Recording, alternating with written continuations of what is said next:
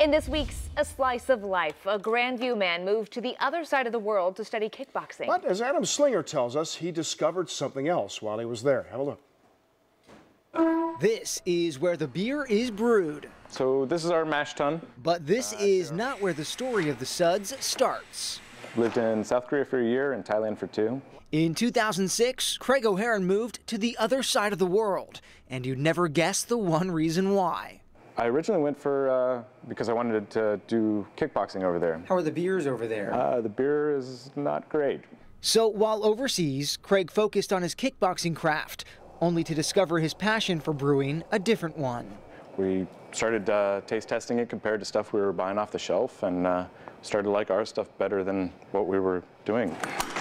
When Craig came back to Columbus, he opened his own brewery, and he found the perfect palate-punching name, Sideswipe.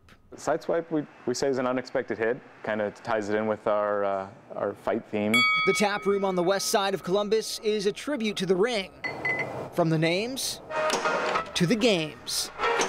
From punches to pubs, his beer is now available at 150 locations. It's just that classic drink that brings people together. And Craig is now bringing people together too, all because of an adventure far away. I always say it takes leaving Columbus to appreciate Columbus. I love every aspect of it, but it took going away for a while to really appreciate it.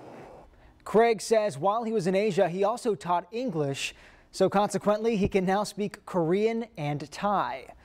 I'm Adam Slinger, and that's A Slice of Life.